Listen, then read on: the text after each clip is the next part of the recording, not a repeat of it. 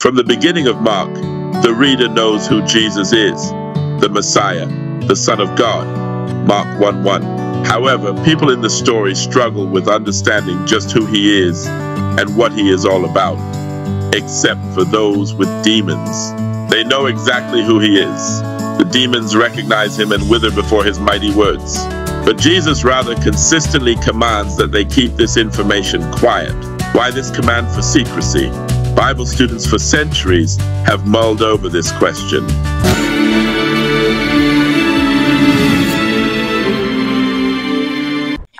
Well, it's Thursday here on Whispering Hope. Wherever you are viewing us from, we're so happy that you have joined us for this week's study, Tried and Crucified. In the house, we have Pastor Onesi LaFleur and Pastor Orville Joseph. I'm going to invite both of them to greet us, and then we'll ask Pastor Joseph to pray for us to jump into this hot topic for today. Good morning, everyone. It's a joy to be with you this morning. I pray that God has been real good to you and that your week has been going real great so far, that you have gotten a lot of opportunities to give God praise and thanks for all that he has done for you. May he continue to be with you and bless you as we approach the weekend. Just want to say a special good morning to all the members of the Whispering Hope family, those out in the UK, those scattered across the Caribbean. It is my hope that as we study this day's lesson, that we will certainly get a fresh glimpse of what our Lord and Savior Jesus Christ did for us. And may we all be blessed. Welcome to study today. Can I invite you now to just kindly bow your heads as we pray? Loving God and our Heavenly Father, we just want to give you thanks and praise your most matchless name because you're worthy to be praised. Father, as we come this morning, we pray that your Holy Spirit will be with us as we interact with your word. We pray that you will guide our thoughts and that he will enlighten us as to a better understanding of your word. May we see you revealed clearly in the word as we study today. I want to pray for those who are studying with us. I pray that you will bless them, strengthen them, watch over them, protect them, and give them the assurance of your salvation. Continue to be with us and guide us, we pray in Jesus' name. Amen.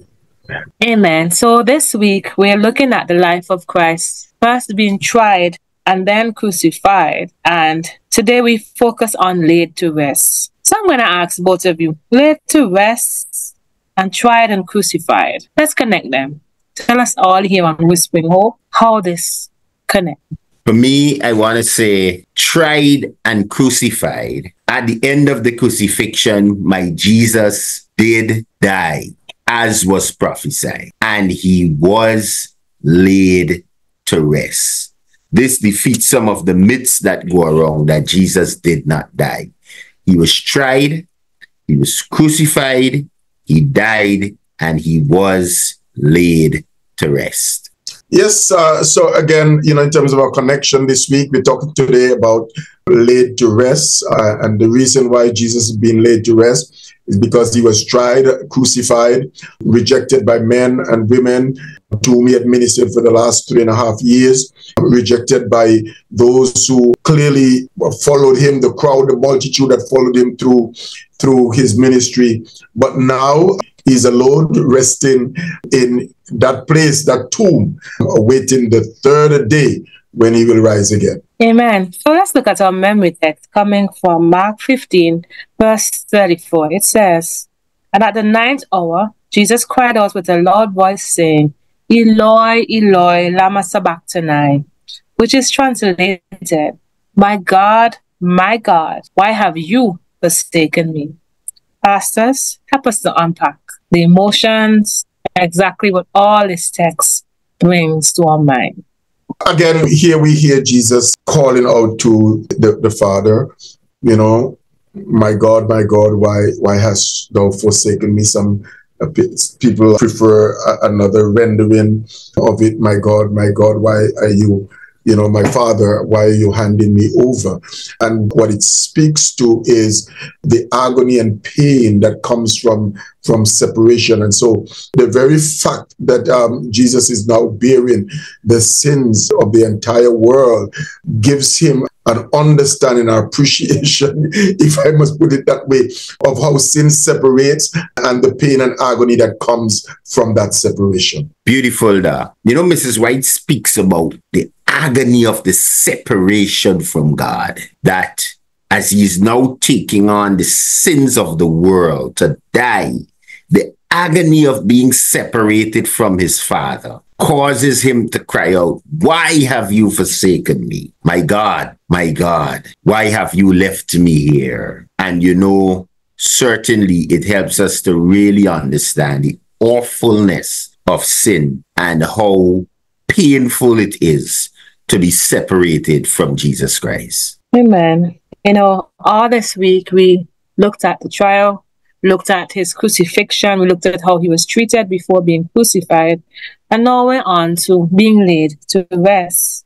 And Mark gives us a view into the actual episode of him being laid to rest. And it takes us to Mark 15, verses 42 to 47. And I'll read it in your hearing, and then they'll have some follow-up questions. So, and when evening had come, because it was the preparation day, that is, the day before the Sabbath, Joseph of Arimathea, a prominent council member, who was himself waiting for the kingdom of God, coming and taking courage, went into Pilate and asked for the body of Jesus. Pilate marveled that he was already dead, and summoning the centurion, he asked him if he had been dead for some time. So when he found out from the centurion, he granted the body to Joseph. Then he bought fine linen, took him down, and wrapped him in the linen.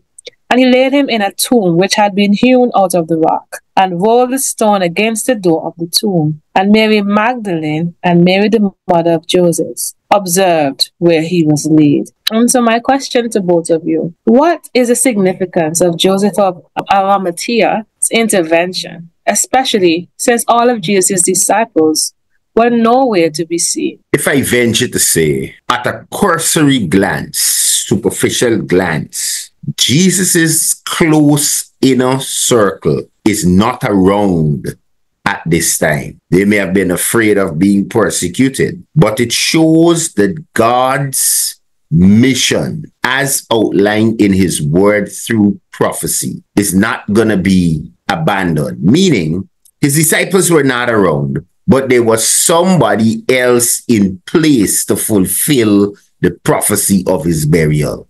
There was someone else, not someone now of repute, that would be able. He was a member of the Sanhedrin. Joseph of Arimathea was a big guy, but yet still he was sufficiently touched by Jesus's ministry to ensure that he was properly disposed of and buried according to prophecy. We will not be left alone, even in times of persecution, or even when those of our inner circle might be afraid to stand with us. Very interesting that Joseph of Arimathea kind of intervened at this point in time. I like very much what Pastor LaFleur said in terms of him being abandoned, alienated more or less by his major followers, and nobody left there to intervene on him there. But yet still, Joseph, a prominent person, stands in contrast with the prominent Jews who were sitting on the Sanhedrin, who were part of the trial and condemnation of Jesus. But he, in turn, gathered up the boldness to be able to be there and also to be able to approach Pilate in terms of seeking to have the body of Jesus Christ so that he can be given a good burial. I think it speaks profoundly of men of courage who were able to stand up even when all around them would have fled, and there is no reason why they should stand. As a matter of fact, the order of the lesson makes the point that Joseph's prominence is only highlighted here, at least according to Mark. In the rest of the gospel, he's literally absent. Others are given prominence, but at this point in time, you know, he is given prominence, and he is given prominence because of his boldness, of his commitment, of his dedication, a desire to use whatever resources he had for Jesus Christ, even in his death. You know, when we go back to Mark 15, particularly verse 43 says that he himself, Joseph of Arimathea, he was waiting for God's kingdom. So although he was a member of the Sanhedrin council and he had means, he was a believer. And for me, that says a lot. And so sometimes what seemed like an impossibility, because, you know, think about it. The disciples really didn't have means to really wrap Jesus up. They didn't have no tomb or no way they could put him because they were all strugglers. They left everything struggling. They all left everything to follow him. But God always makes a way that Joseph could come and say, hey, I want his body. And it says a lot. And you know, his tomb, never used by anyone, was prepared just for Jesus. And that just helps me to understand how nothing happens without God's knowledge. Everything is always planned, and even in the case of Jesus' death and where he was to be laid, was already organized. You know, people have questioned throughout the ages that if Jesus is a historical figure, and if he died, did he really die? Some suggest that he was actually a person, but on the cross, he simply fainted. He didn't die. How would you respond to these reasoning or these logics, if there's such, that people are saying he didn't really die, he's not really a historical figure?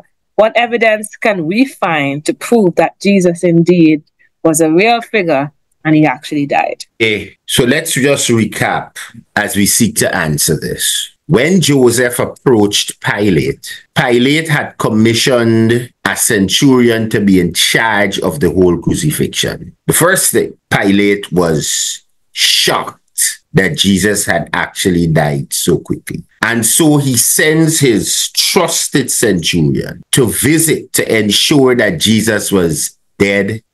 And that centurion's security report suggested that he is dead.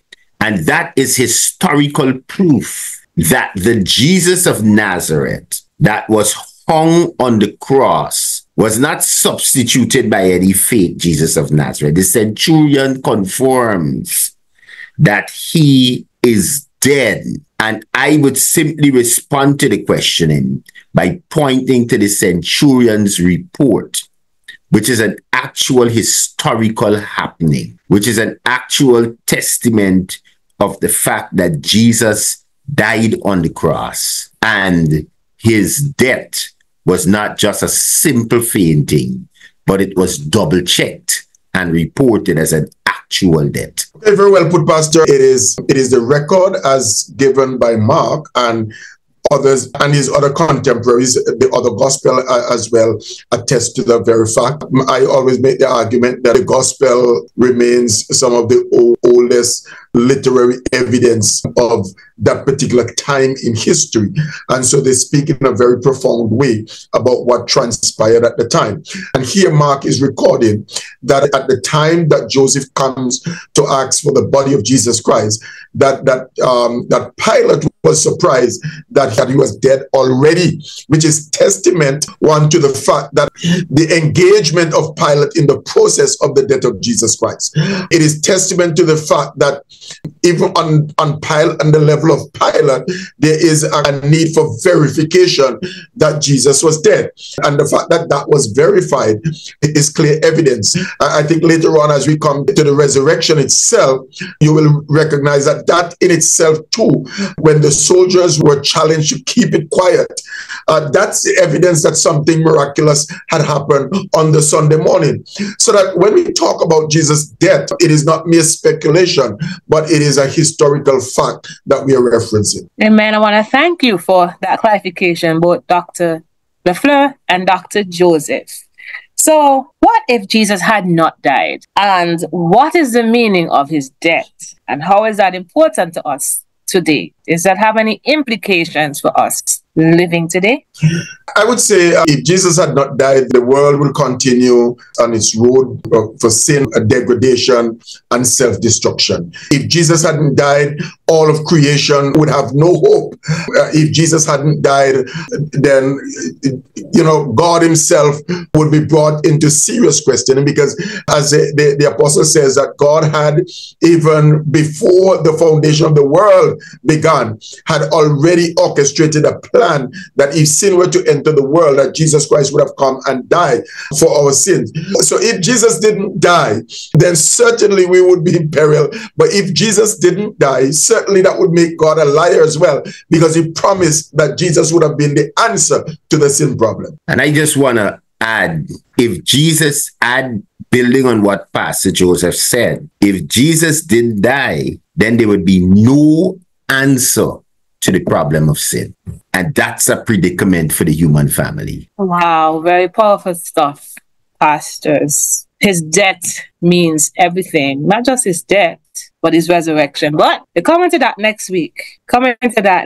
So, how ironic that Jesus' followers are missing in action. He's dead, they're not there to claim the body. While a member of the Sanhedrin, the very body that they condemn, Jesus, becomes the hero here. How can we be sure that in crucial times, we are not missing in action either? One of my favorite writers said that what the greatest want of the world are men who are honest and true, men who are true to duty as needle to pole. To be able to get somebody from the Sanhedrin, somebody from the echelon of society, somebody whose status and integrity is tied up, let me put it that way, is tied up with his colleagues and those in his class. For him to risk moving away, diverging from their particular stand, certainly is heroic, as the question raised. Is certainly something to take note of, that somebody in the midst of almost consensus agreeing that Jesus should be crucified would stand up and stand for Jesus when everybody else would have abandoned him. It speaks volume. And I think in today's world as well, we need men and women who are able to stand up for the lesser fortunate, stand up for those who are ill-treated, stand up for those who are oppressed, stand up for those who are marginalized, stand up for those who have nobody else to stand up and speak up for them. And I think that is what Joseph did, and we need more men and women like him. Yes, one of the things that struck me, that the followers were missing in action, because it could have been because of self-preservation. Want to ensure that if this is happening to the master, it must not happen to me.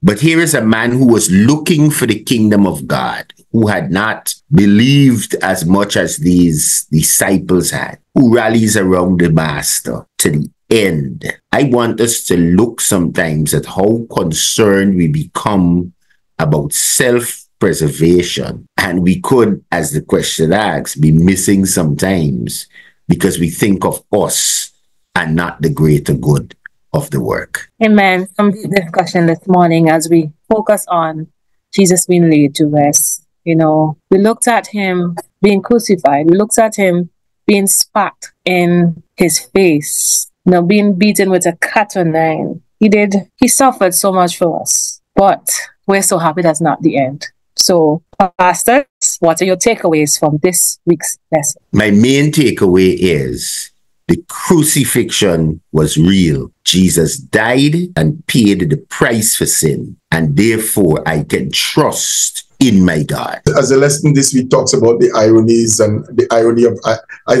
talk about the irony of ironies. If the very fact, while he was on the cross dying for us, that we were engaged in a vicious war against him, and yet still he died. We were crucifying him for our glory and our self-satisfaction, but he was dying for our redemption and liberation. And I'm saying that, I just thank God every day for the mercies that he has made available to me. As the wise man says, they are new every morning. And I just want to give him praise. Amen. There's so much that we can take away from this lesson today. But I just want to think of this song that says, because you live, I can face tomorrow. Because he lives, all fears, they're gone. Because I know he holds my future in his hand. And so whatever it is that you may be struggling with this morning, Jesus knows. He loves you. He gave his life for you. And he's asking you to fully surrender. He died on a cross for you. And he's calling you back. To that backslider, to that church member who has not fully committed, God loves you and wants you back. And so we just want to thank you for being tuned in with us here on Whispering Hope. It has really been a fruitful discussion as we looked at the topic laid to rest. You know, we invite you each and every morning to study with us. But before I go, I must let you know about a great event that's taking place on the 28th of September, right at Tyndale Seventh Adventist Church. God's New Generation Benefit Concert for the Homeless. Round 2 is ready. We're practicing, we're ready. And so we're inviting all of Antigua to come and to worship with us. The theme is Pressing On, and our concert will be featuring our known soloist here, Brother Sean Joseph. And so it's an invitation. Bring an offering. It starts at 6:30. Don't worry. We will have supper that you can purchase. All this is going to help us feed the homeless. So we're looking forward. We want you to full Tyndale Temple. It promises to be great. If you thought the first one was amazing, then this one is even just as powerful. Watch the Holy Spirit pour out on our young people. So until I see you tomorrow morning on Whispering Hope, God bless.